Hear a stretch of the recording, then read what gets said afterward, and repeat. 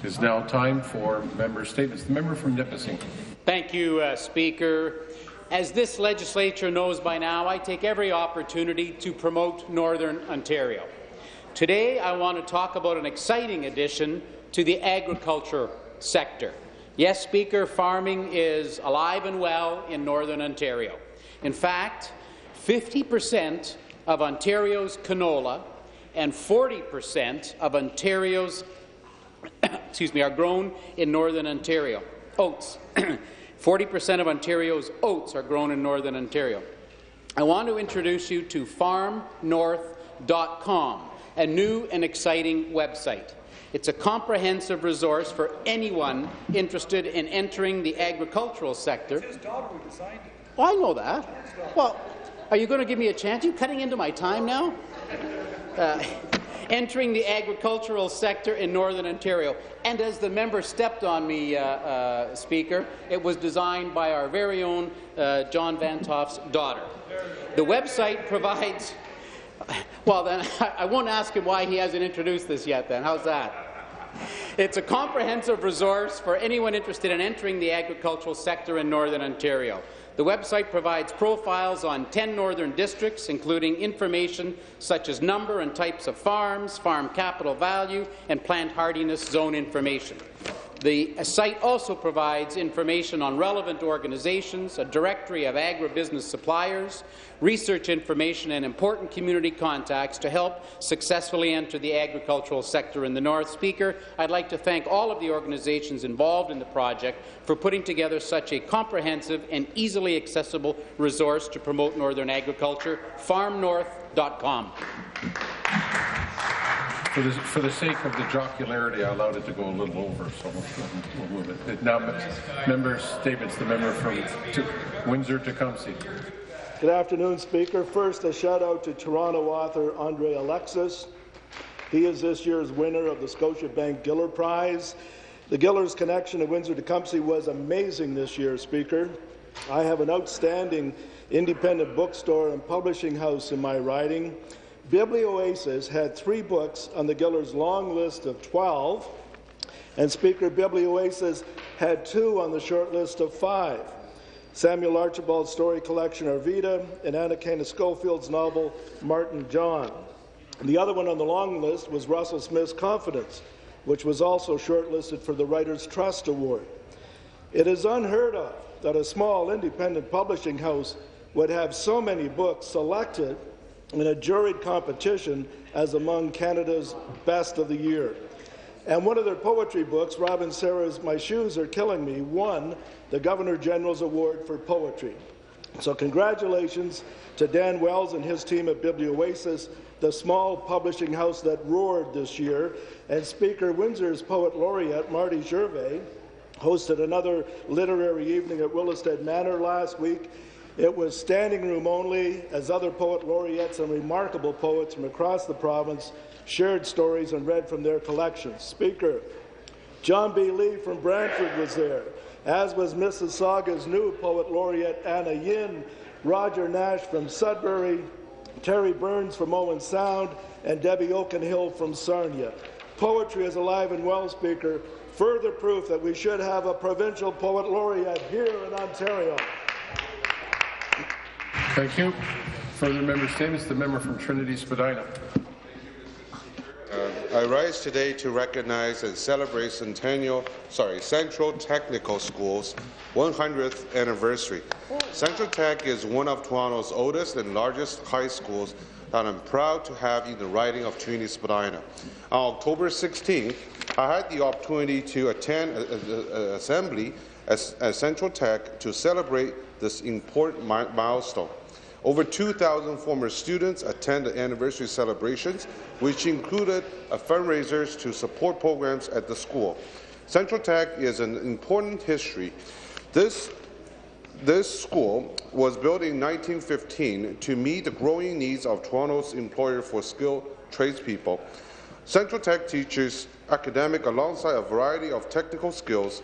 Programs throughout its history include nursing, blacksmithing, optometry, and aerospace program. This anniversary reminds us of the continuing importance of trades in Ontario. Graduates from the trades program, like those at Central Tech, form an essential part of our high school workforce. This is important that we encourage youth to enter the trades as both a vital and a fulfilling career. Mr. Speaker, I am proud of the impressive history of Central Tech. I rise today to congratulate Central Tech on their centennial anniversary and the contribution the alumni, the staff, the students have made to the riding of Toonie Spadina and the province of Ontario. Thank you, Mr. Speaker. Thank you. Further member statements? The member from Elgin Middlesex London. Thank you, Speaker. Speaker, as you know, November is Lung Month, and that during this month there are many events occurring across the province that are highlighting the importance of breathing. Today I was at Women's College Hospital with the Ontario Lung Association celebrating World COPD Day. I had the chance to test my breath strength by taking a spirometry test and learn about chronic obstructive pulmonary disease, a lung disease that blocks airflow, making it difficult to breathe. As mentioned, our breathing capacity is tested by spirometry, a simple test used to diagnose asthma and other lung conditions like COPD. It takes only a few minutes but makes a huge difference in the long-term health and well-being of those who struggle to breathe. More than 2.4 million Ontarians, that's 1 in 5, live with a chronic lung disease, be it asthma, lung cancer, or COPD. Lung cancer alone kills more than breast, ovarian, colon, and prostate cancers combined. It's unfortunate that we continue to live in a province where people are still struggling to breathe. Lung disease is the only chronic disease not to have a provincial focus or strategy. It's time to move on an Ontario Lung Health Action Plan. We have a bill here introduced by MPP Catherine McGarry, one that we support, and I call upon the government to bring this bill forward in committee so we can continue it on the process. I would also be remiss if I didn't remind those in the House the importance of making sure we do all that we can to help those who struggle to breathe with ease. In May, together, we stood in reflection as we passed Ryan's Law, a law aimed at helping kids in Ontario school breathe with ease. Although we celebrate the bill's passing, we're reminded of the terrible loss of life of Ryan Gibbons, whose name is stamped on the bill's pages. He lost his life at school when he could not access his inhaler in time. Ryan's mother, Sandra, stood in this chamber on that day. Her tireless effort to make sure no parent loses a child was evident as we glanced over to see her frozen over us, a presence reminding us we need to do more to help those who struggle to breathe. Be proactive with your lung health, because when you can't breathe, nothing else matters. Thank you, Speaker. Thank you. Further member statements? The member from Timmins James Bay. Well, Mr. Speaker, we have many people that are gathering in Moose Factory today on the passing of Margaret Wabineau, otherwise known as Gookum Wabineau. She is the oldest surviving residential school person in the history of Canada. She died, she was 111 years old. Margaret, I got to tell you, was quite the character, and my dealings with Margaret over the years have been nothing but great experiences, the times that I've seen her. She had a sense of humor and a sort of sense about life that I think a lot of us can be able to take to heart. The one thing that she always talked about was the ability that people should develop in order to forgive. She went, unfortunately, through the residential school experience when she was 7 years old at St. Anne's up in Fort Albany. And she never talked about what happened there, but you know that it marked her life forever. And her dad and her mom, in order to deal with it, essentially took the kids and moved into the bush so that the local, the provincial government at the time and the church couldn't get a hold of them. So they lived in the bush. They stayed there for years until the kids were old enough to come back into the community and not have to be snatched back into a residential school. And through all of that, she kept her sense of humor. She learned to forgive and to move on. She was the mother to a number of children, 25 grandchildren, 83 great-grandchildren, and many great-great-great-grandchildren are here today because of both her husband, Mr. Wabineau, Raphael, along with herself.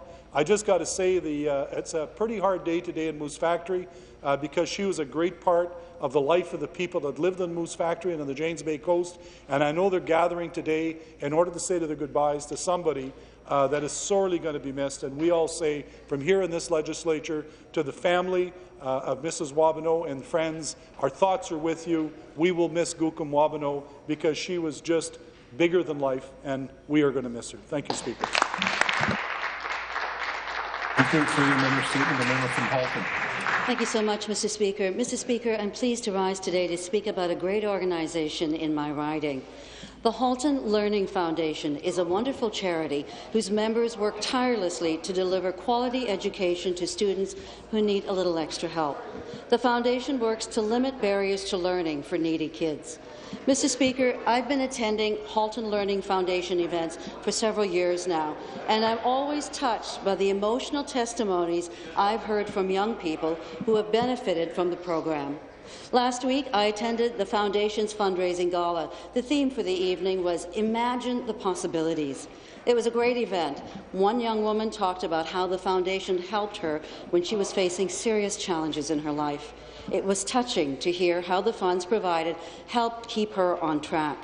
For other students, funds raised can mean groceries when the cupboard is bare, a warm coat for a chilly winter, or support to leave an abusive situation.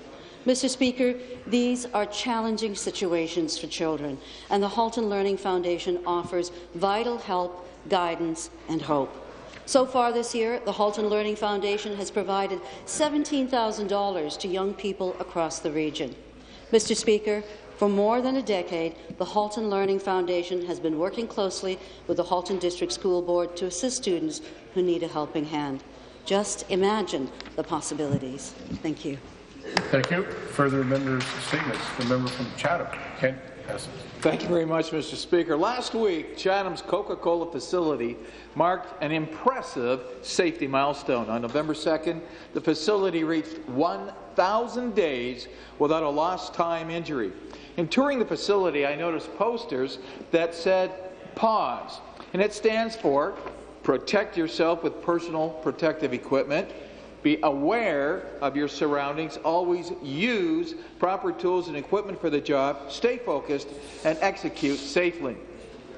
Speaker, Coca-Cola operates a remanufacturing and make-ready facility in Chatham. Employees repair and refurbish equipment such as coolers and vending machines from across Ontario. The facility has continuously operated in Chatham since 1992 and currently employs 49 people in the community. Coca-Cola Refreshments Canada has a stringent safety policy that empowers employees to be safety leaders. Company policies follow international best practices, and safety audits take place monthly in every facility. Tony Caradona is the manager of the facility in Chatham, and his comments on achievement demonstrate the commitment that management and employees share to safety. And I quote, "Having the proper tools for the employees and having the proper training are the two main things. It definitely is a worthwhile investment. Not only from a financial standpoint, it's good for morale, good for employee relations, and good for customer relations." So strong health and safety records, Speaker, don't happen by accident. It takes hard work and engagement from everyone in the facility. So congratulations to everyone at Coca-Cola in China for a significant event. And by the way, together, let's set our next safety goal to be 1,500 days without a lost time injury. I know you can do it. Thank you. Further member statements. The member from Brampton Springdale. Thank you, Mr. Speaker. Mr. Speaker, tomorrow is Children's Grief Awareness Day, and I hope that all members will join me in wearing blue to recognize this day. Before graduating from high school, 1 in 20 children will experience the loss of a parent, and this statistic doesn't account for the loss of a friend, sibling, or other close relative. These types of losses are devastating for all of us, even as adults. We all understand and recognize the profound impact of grief in our own lives. But children grieve differently than adults. Kids who have lost a loved one may look and behave normally, all while experiencing inner turmoil. And many adults who lost a loved one as a child will still think of that death as a defining moment in their lives. Children's Grief Awareness Day and the hard work of organizations like Rainbows for All Children Canada and their partners bring attention to the particular pain children suffer when they lose a loved one. Thank you to all of those organizations for their work. I'll be wearing blue tomorrow in order to honour this important day, and I hope you will join me. Thank you, Mr. Speaker. Thank you. Further member statements. The member from Durham. Thank you, Speaker. The Bowmanville Hospital is a staple of the community in Clarendon, offering quality community health care. The staff work diligently to do their best with the infrastructure and equipment they have at their disposal, and I thank them for the care they take. Tomorrow, I will be attending the launch of a brand new CT scanner, one that is leaps and bounds ahead of the former in quality and technology. The new CT scanner will help reduce the wait time and enhance care in our community. It was installed in Bowmanville and began scanning patients at the end of October and replaces a 12-year-old machine that was slower and had less computing capabilities than most machines today.